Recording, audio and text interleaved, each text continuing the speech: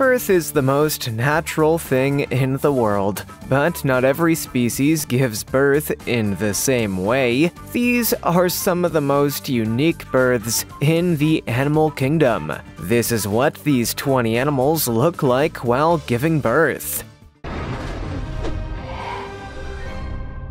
Number 20. Elephants give birth.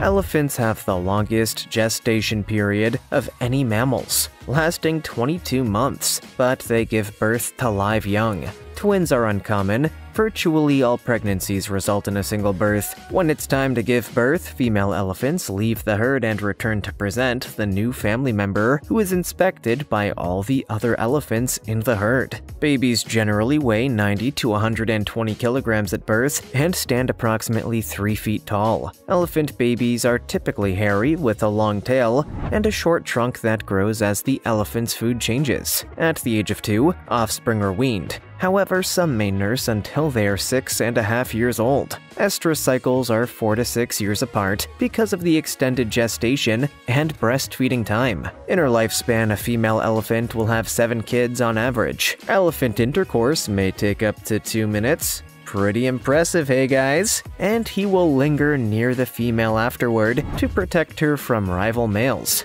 During each estrus cycle, which may last up to 18 weeks, females can mate with many bulls. While elephants do not marry for life, a female may choose to mate with the same bull many times, and bulls are known to be protective of females. Until the age of 8, the kids are cared for by the mother and other female family members, and females occasionally nurse babies who are not their own. Like this video, smash the subscribe button, and click the notification bell right now, or this centipede will crawl on your face when you're sleeping. Now it's time for the juicy topic. Let's take a moment to discuss how cows give birth, because to be blunt, it's bonkers. Cows give birth to their calves head first. While that bit is normal for a lot of mammals, the crazy thing is they give birth while standing up. Now that's some serious business. This is how this animal looks while giving birth, standing up. As always, comment down below with the hashtag #JuicyTopic and let us know your opinion in relation to what we just showed on screen. Number 19. Male seahorses give birth. Any of the 46 species of tiny marine fish in the genus Hippocampus is better known as a seahorse. Seahorses may court for many days before breeding. The courting activity, according to scientists, synchronizes the animal's movements and reproductive stages, allowing the male to collect the eggs when the female is ready to deposit them. They may change color, swim side by side, gripping tails, or grab the same strand of seagrass with their tails, and perform a pre-dawn dance in which they circle around in sync. They ultimately perform an 8-hour true courtship dance in which the male pumps water through the egg sac on his trunk, which swells and opens up to reveal its emptiness. When the female's eggs reach maturation, she and her partner let go of any moorings and glide upward, snout to snout, out of the seagrass, frequently swirling. They have a 6-minute interaction that is evocative of courting. The female then swims away till the next morning, leaving the male to eat via his nose. The female seahorse lays her eggs into the male's pouch after the male and female have spent time courting. After that, the male fertilizes the eggs in the pouch. Seahorse fathers carry their kids in a pouch rather than a uterus like human mothers do. Their pouch supplies oxygen and nutrition to the developing eggs, while also regulating temperature, blood flow, and salinity. Male seahorses generally carry their eggs for 2 to 4 weeks depending on the species. Then, one by one, they give birth to 100 to 1,000 babies. That's a lot of cute little seahorses. Seahorse fathers, like human mothers, give birth to their offspring through energetically demanding muscular contractions. Number 18. African cichlids give birth from their mouth. Pit spawning, also known as substrate breeding, is a cichlid activity in which a fish digs a pit in the sand or ground in which a pair of fish court and spawn. Pit spawning is influenced by a number of parameters, including the female's choice of male and pit size, as well as the male's defense of the pits once excavated in the sand. Mouth brooders and substrate brooders are the two major families of cichlids. Each form of reproduction is connected with different amounts of paternal investment and behavior. Because pit spawning is a reproductive behavior, several physiological changes in the cichlid occur throughout the process, interfering with social engagement. Because of this behavioral experience, many distinct species pit spawn, and many different morphological modifications ensue. Pit spawning is a cichlid habit that has developed through time. Phylogenetic data from cichlids in Lake Tanganyika might help researchers figure out how their reproductive habits evolved. Pit spawning is linked to a number of critical activities including paternal care, food providing, and brood guarding. Pit spawning cichlid eggs are often smaller than those laid by mouth brooders. Pit spawners' eggs are typically 2 mm in diameter, whereas mouth brooders' eggs are normally 7 mm in diameter. While mouth brooders and pit spawners have different postnatal habits, there are some commonalities. Both mouth brooders and pit spawning cichlids have females that look after their young after they hatch. Both parents may show concern in some circumstances, but the female is always concerned about the eggs and freshly hatched offspring. Number 17. Spotted hyenas have a painful and risky birthing process. The spotted hyena is a sub-Saharan African animal that is also known as the laughing hyena. The IUCN considers it to be of least concern because of its vast range and huge population of between 27,000 and 47,000 individuals. The spotted hyena, like many feliform animals, is promiscuous and does not develop long-term pair relationships. Over the course of several years, members of both sexes may copulate with multiple mates. Even if the male outweighs his partner, men will approach females in heat in a subservient manner. Females typically prefer younger guys who were born after them or who were adopted into the tribe after they were born. Older women have a similar tendency, but they also prefer guys with whom they have already had lengthy and amicable relationships. Female hyenas have 3 times the amount of testosterone as males, resulting in an unusual and dangerous labor process. Hyenas give birth via their clitoris, which is also known as a pseudopenis. Ouch. Because a hyena's birth canal is tiny, around 1 inch broad, many hyena infants do not survive. Suffocation among the cubs is common, as is the mortality of first-time hyena moms. Squirrel monkeys, lemurs, phosas, a carnivorous mammal with a cat-like face and a bear-like body, and binturongs, mammals with a cat-like face and a bear-like body, all have pseudopenises. Number 16. Kangaroo gives birth.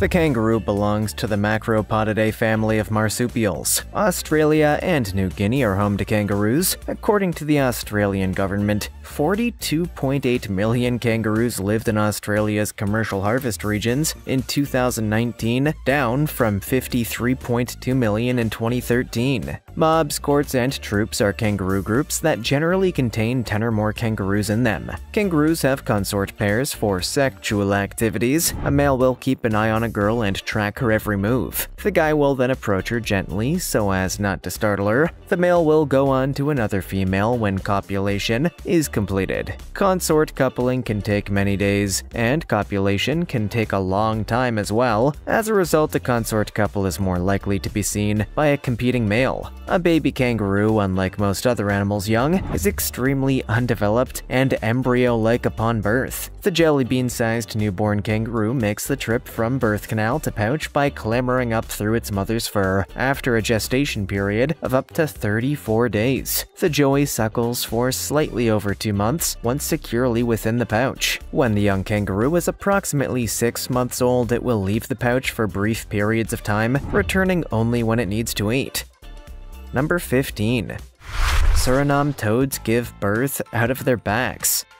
The common Suriname toad, also known as the star-fingered toad, is a frog species found in Bolivia, Brazil, Colombia, Ecuador, French Guiana, Guyana, Peru, Suriname, Trinidad and Tobago, and Venezuela, belonging to the Pipidae family. Subtropical or tropical wet lowland forests, swamps, freshwater marshes, and intermittent freshwater marshes are its native habitats. Habitat loss poses a hazard to it. The reproduction behaviors of the Suriname toads are well known. Unlike the majority of toads, this species' males do not use croaks or other noises associated with water creatures to attract mates. Instead, by breaking the hyoid bone in their necks, they make a loud clicking sound while still in amplexus. The partners ascend from the floor and arc through the water. The female releases 3 to 10 eggs during each arc, which the male's motions embed in the skin on her back. The eggs sink into the skin after implantation and develop pockets over many days, like an uneven honeycomb. Inside these pockets, the embryos develop into tadpoles, finally emerging as fully fledged toads from the mother's back, despite being less than an inch long. 25 millimeters. Toads begin a mostly lonely life after emerging from their mother's back. After giving birth to the baby toads, the mother gradually sheds the small patch of skin she used to give birth to them, allowing the cycle to begin again.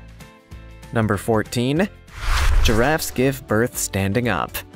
Giraffes have a 400 to 460-day gestation period, following which they usually give birth to a single calf. However, twins do occur on rare instances. Standing up, the woman gives delivery. The calf breaks through the fetal membranes with its head and front legs first, then falls to the earth, cutting the umbilical cord. A baby giraffe stands between 1.7 and 2 meters tall. The calf can gallop around and is nearly indistinguishable from a 1-week-old within a few hours of birth. However, it spends the first 1 to 3 weeks of its life hidden, thanks to its camouflage coat pattern. Within a few days, the ossicones, which had been flat while in the womb, stand straight up.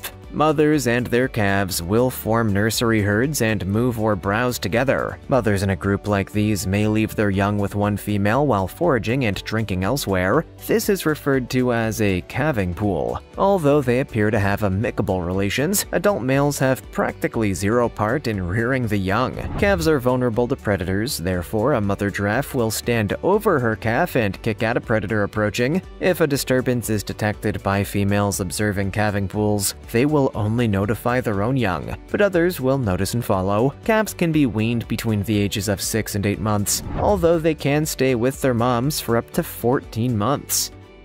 Number 13. Tasmanian devils. The Tasmanian devil belongs to the Dasyuridae family of carnivorous marsupials. It was formerly exclusively found on the island of Tasmania, but a tiny breeding population has been reintroduced to New South Wales on mainland Australia. Following the demise of the thylacine in 1936, the Tasmanian devil, the size of a small dog, became the world's biggest carnivorous marsupial. It has a quoll-like appearance and is distantly related to the thylacine. Its stocky and muscular physique, black hair, strong odor, incredibly loud and frightening shriek, excellent sense of smell and fury when eating are all characteristics. Because of its enormous head and neck, the Tasmanian devil can deliver some of the most powerful bites per unit body mass of any living predatory terrestrial animal. It hunts for prey and eats carrion. When females attain sexual maturity, usually in their second year, they begin to reproduce. They become fertile once a year at this time, generating numerous ova while in heat. Devils give birth to 20 to 30 young standing up, each measuring around 0.18 to 0.24 grams after a 21-day gestation period. Number 12. The platypus is one of few mammals that lays eggs.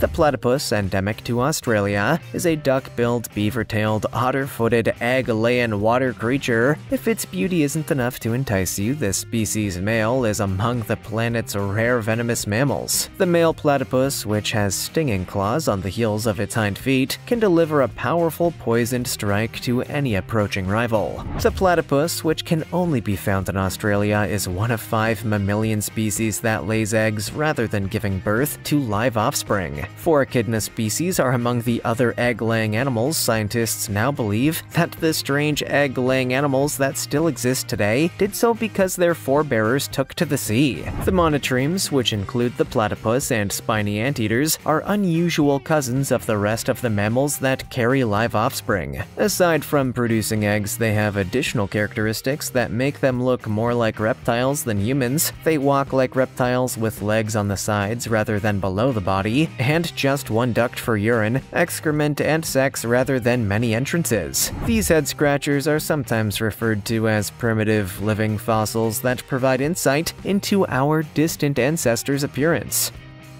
Number 11. Stingray. Stingrays are a type of sea ray that is linked to sharks and is a cartilaginous fish. Stingrays may be found in tropical and subtropical coastal seas all around the world. When a male is wooing a female, he carefully follows her and bites her pectoral disc. One of his 2 claspers is then inserted into her valve. Stingrays are ovoviviparous, which means they give birth to live young in groups of 5 to 13. The female's behavior shifts during this time to help her future progeny. Without a placenta, females carry their embryos in the womb. Instead, the embryos consume nourishment from a yolk sac, which is depleted by the mother's uterine milk. After being born with the innate abilities to guard and feed themselves, the children typically disassociate from the mother and swim away. 2 female stingrays gave birth to 7 young stingrays at the Sea Life London Aquarium, despite the fact that the moms had not seen a male in 2 years. This implies that some ray species can store sperm and then give birth when the conditions are right. Number 10. Bat. Bats belong to the Chiroptera order of animals. They are the only animals capable of genuine and sustained flight because their forelimbs have been developed as wings. Bats fly with their very long spread-out fingers coated by a thin membrane called patagium, making them more agile than most birds. Kitty's hog-nosed bat, which is 29 to 34 millimeters long, is the smallest bat and possibly the smallest extant animal. The flying foxes are the biggest bats, with the enormous golden crowned flying fox, Acerodon jubatus, weighing up to 1.6 kilograms. Bats are the second biggest mammal order after rodents, accounting for around 20% of all recognized mammal species worldwide. Yes, good. There we are. Listen to it.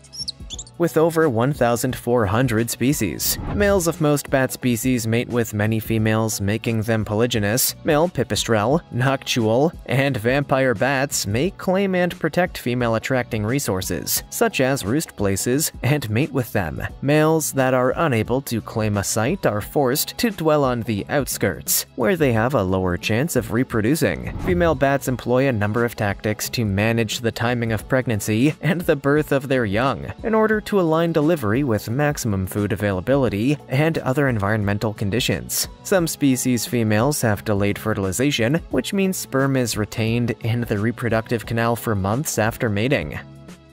Number 9. Porcupine. It's true, porcupets, or baby porcupines, are born with quills on their bodies. Those quills, on the other hand, are soft, wet, and flexible, and drying them out and making them spiky takes approximately an hour. Furthermore, the infant is completely encased in a tiny placental sac, which breaks open as soon as the baby enters the world. This sac, according to some naturalists, may make the childbirth process a little simpler. It is the size of the infant, not the quills, that would make mom uncomfortable. Porcupines have just one baby every year, which weighs around 1 pound at birth. Adult females weigh around 15 pounds, so giving birth to a 9-pound kid would be like a 140-pound woman giving birth to a 90-pound baby. You might be wondering why porcupines only produce one enormous child, when other rodents, the porcupine is the world's 3rd largest rodent behind the beaver and capybara, spread out their reproductive effort by producing numerous tiny pups in 1 or more litters each year. According to evolutionary theory, there are 2 primary reproduction methods. If your kids are likely to be eaten, it's better to have a lot of tiny ones rather than one big one, in the hopes that at least one of them will survive and reproduce. If your infants are less likely to be eaten before they reach adulthood, you're better off concentrating your efforts on a smaller number of well-developed offspring. At birth, being big and well-developed increases one's chance of surviving. Number 8. Horse. Horses are a precocial animal, with foals capable of standing and running as soon as they are born. In most cases, foals are born in the spring. A mare's estruous cycle lasts around 19 to 22 days, and lasts from early spring to late fall. During the winter, the majority of mares enter an estrus phase and do not cycle. Between the ages of 4 and 6 months, foals are weaned from their mothers. Horses, especially colts, are occasionally physiologically capable of reproduction at around 18 months, but domesticated horses, especially females, are rarely permitted to mate until the age of 3. Horses are considered mature when they reach the age of 4, however, the skeleton continues to develop until they reach the age of 6. Maturity is also influenced by the horse's size, breed, sex, and quality of care. Larger horses have larger bones, which take longer to develop bone tissue, as well as larger epiphyseal plates, which take longer to convert from cartilage to bone. These plates are essential to development since they convert after the other sections of the bones. Horses are generally saddled and trained to be ridden between the ages of 2 and 4, depending on their maturity, breed, and intended work. Although thoroughbred racehorses can be ridden as young as 2 years old, in some countries, horses bred for sports like dressage are usually not saddled until they are 3 or 4 years old, since their bones and muscles have not fully matured. Number 7. Crocodile. Crocodiles lay eggs in a variety of places, including holes and mound nests, depending on the species. A hole nest is generally dug in the sand, whereas mound nest is usually made of plants. The length of the nesting phases varies from a few weeks to 6 months. Courtship is a lengthy process that involves a succession of behavioral exchanges that include a range of snout stroking and submissive displays. Mating is usually done in the water, and the couple may be seen mating numerous times. Females can construct or dig a number of experimental nests, each of which seems to be unfinished and abandoned later. The egg-laying period is generally 30 to 40 minutes long and takes place at night. Females guard their nests and young with their lives. The eggs have a hard shell, yet they are transparent when they are laid. 7 to 95 eggs are deposited, depending on the crocodile species. Crocodile embryos lack sex chromosomes, and sex is not determined genetically, unlike humans. Temperature determines sex, with most hatchlings being females at 30 Celsius or below, and both sexes at 31 degrees Celsius. The young begin calling within the eggs at the moment of hatching. They have an egg tooth formed from the skin at the tip of their snouts that helps them puncture through the shell. When the female hears the cries, she generally excavates the nest and takes the unhatched eggs in her mouth, rolling them slowly to assist the process. In most cases, the young are transported to the water in the mouth. She would then feed and bring her hatchlings to the water. Number 6. Octopus. When octopuses procreate, the male uses a specialized arm, called a hectocotylus, to carry spermatophores or packets of sperm from the cephalopod penis into the female's mantle cavity. The hectocotylus is generally the third right arm of the benthic octopuses, with a spoon-shaped depression and modified suckers at the tip. Fertilization takes place in the mantle cavity in most animals. Only a few species of octopuses have been investigated in terms of reproduction. The giant Pacific octopus is one such species, in which courting is followed by changes in skin texture and color, particularly in the male. The male may cling to the female's top or side, or he may stand beside her. It's possible he'll utilize his hectocotylus first to remove any spermatophore or sperm already existing in the female. With the hectocotylus, he picks up a spermatophore, and his spermatophoric sac inserts it into the female's mantle cavity and places it in the proper position for the species, which in the case of the gigantic Pacific octopus is the oviduct opening. This method involves the transmission of two spermatophores, each of which is about 1 meter long, with the empty end protruding from the female's mantle. The female gigantic Pacific octopus attaches strings of tiny fertilized eggs, around 10,000 to 70,000 total, to rocks in a fissure or beneath an overhang around 40 days after mating. She watches and cares for them for around 5 months until they hatch, during which time she does not feed and dies shortly after. Males become senescent after mating and die a few weeks later. Number 5. Seal.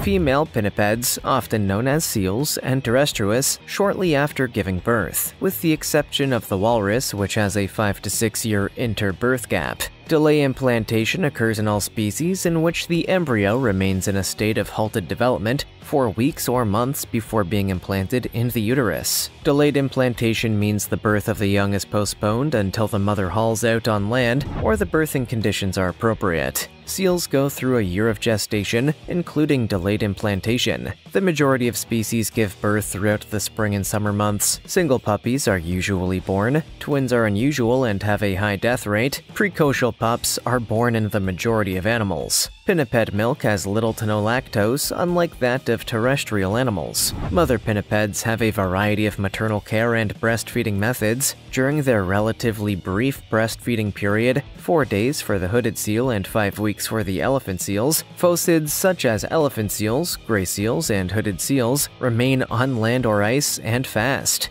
The milk of this species contains up to 60% fat, which allows the young to develop rapidly. Number 4. Red crabs.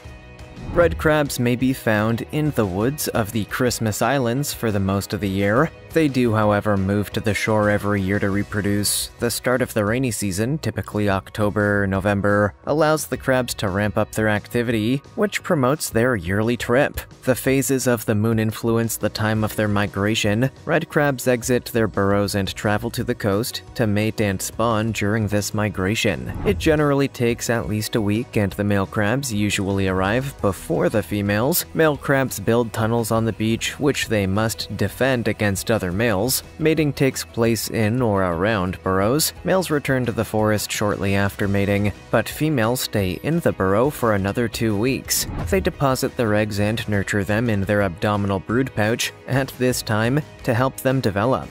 Females exit their burrows and release their eggs into the ocean at the conclusion of the incubation period, precisely at the turn of the high tide during the last quarter of the moon. A female red crab may lay up to 100,000 eggs,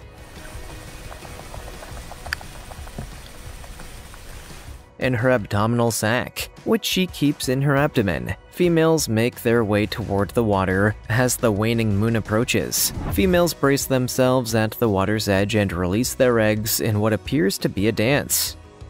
Number 3. Snake. Snakes have a variety of reproductive strategies, but they always require internal fertilization. This is achieved by the use of a paired forked hemipenes that are stored inverted in the male's tail. Hemipenes are grooved, hooked, or spined, and are meant to grasp the female's cloaca walls. Most snake species lay eggs, which they discard shortly after they are laid. However, some species, such as the king cobra, build nests and remain around the hatchlings after the eggs have been laid. The majority of pythons coil around their egg clusters and stay with them until the eggs hatch. Except to bask in the sun or sip water, a female python will not leave the eggs. She'll even shiver to produce heat for the egg's incubation. Several snake species, including the boa constrictor and green anaconda, are completely viviparous, feeding their young through both a placenta and a yolk sac. This is uncommon among reptiles and is more commonly seen in requiem sharks or placental mammals. Number 2. Great African Land Snail.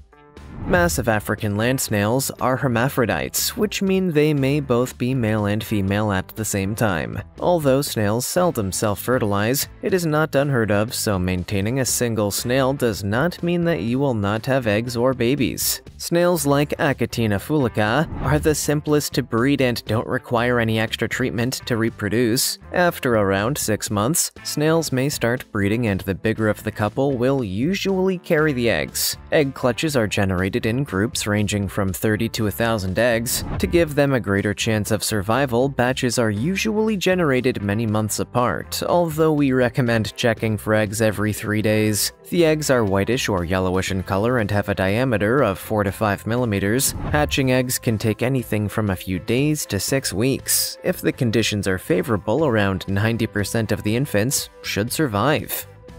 Number 1. Sugar glider. The sugar glider is a nocturnal, omnivorous, arboreal gliding possum that belongs to the marsupial infraclass. Its popular name comes from its love of sweet foods like sap and nectar, as well as its ability to glide through the air like a flying squirrel. In general, sugar gliders may have 2 litters every year on average. They can have twins much like humans, and the average mother has 2 to 3 babies each year. The gestation period within the womb is only 15 to 17 days after a female becomes pregnant. The infant is roughly the size of a grain of rice when it's birthed. The mother will lick a trail of saliva from the uterus to her pouch before giving birth, and the infant will automatically follow it. The infant will latch itself to the nipple once inside the pouch and stay there for the following 8 to 10 weeks. Are you happy with regular human birth, or do you want to try one of these methods? Which was your favorite animal on our list? Let us know in the comments below. Also, check out our other cool stuff showing up on screen right now. See you next time.